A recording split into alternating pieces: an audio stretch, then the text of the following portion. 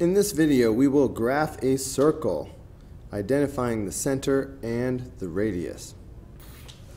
In this form, it is easy to see the center because it comes from this and this. So the center is going to be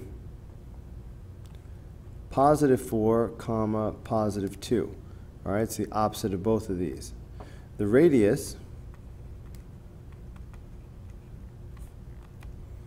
is going to come from that 9. This 9 is the radius squared, so that means the radius must be 3. All right, with this information, we can graph. So the center is 4, 2, so that means this is the center right there. If the radius is 3, I should land on the circle if I go up 3, right 3, down 3, and left 3. All right, I'm going to use my little compass to draw this circle.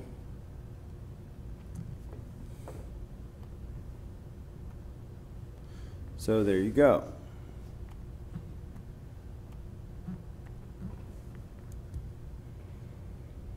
So that's it for number 6. Here endeth the lesson.